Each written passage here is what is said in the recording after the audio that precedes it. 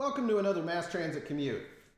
I want to introduce you to the MassTransit templates today. This is a new project that takes advantage of dotnet new and lets you create really simple startup projects to kind of get going with MassTransit. So to install the templates, we're going to use the dotnet new -I to install, and then we're going to type masstransit.template.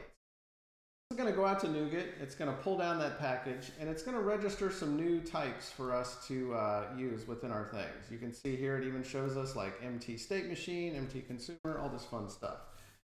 So let's get started. I'm going to create a simple worker service with MassTransit. So I'm going to say .NET new, MT worker, and I'm going to give it a name called worker service.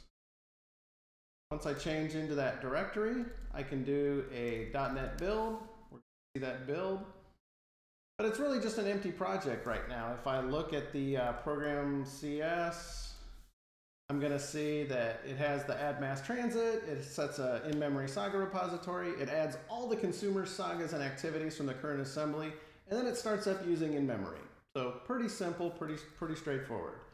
Let's add some consumers. Let's say .NET new MT consumer. Let's call this the submit order consumer. And while we're here, let's just do a .NET new MT state machine. We're going to call this the order processing state machine. Now, if I look in my project, I have a contracts folder, which if I look in contracts, I can see that I have two message types. One's a submit order and one's an order processing event. And then I have consumers, which is my submit order consumer, along with a submit order consumer definition. So I got that definition file in there. And if I look at state machines, I have my order processing state machine, and then a saga definition for that order processing state. Now if I do a .NET run, it should build that up. You can see that it created two endpoints, submit order and order processing state, and those are ready to go. They're all set. They're going to start running. But this is just in memory, just a simple test to get started and get those initial things set up. Another template that's available is a Docker template with RabbitMQ. So let's create one of those. So let's do .NET new.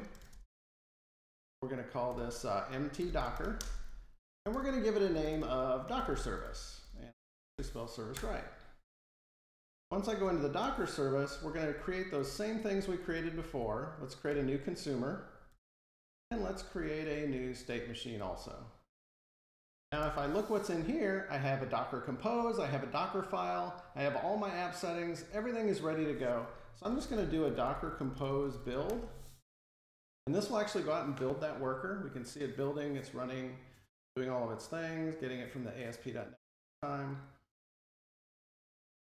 Once it's built, we're successfully built. Now we can do a Docker compose up. You can see that the two endpoints were configured still, but we're waiting for RabbitMQ to get started because it hasn't started yet. Now we'll see the service actually kick in. We can see that the worker connected to the RabbitMQ broker. It is up and running. You can prove it's up and running by going out to the RabbitMQ management console. When we go and look at the queues, we can see there's two queues. I have a submit order queue, which has a binding to the submit order contract, the message that was created as part of creating the consumer. We also have the order processing state, which has a binding to the contracts order processing event, which was added with the state machine just to show how that gets started. So with that, that's running up in RabbitMQ. It's all in Docker. It's all runnable. If I actually come in here and say Docker compose stop worker, I can actually just do a .NET run, and I can actually run that locally while connecting to that RabbitMQ that's running within localhost through the Docker compose. So we can see the startup is there. So a lot of flexible options, super easy to get up and running and get started. That's the new MassTransit templates. You can get them off NuGet as masstransit.templates, just using .NET new install, and you're good to go. Thanks for joining. We'll catch you next time.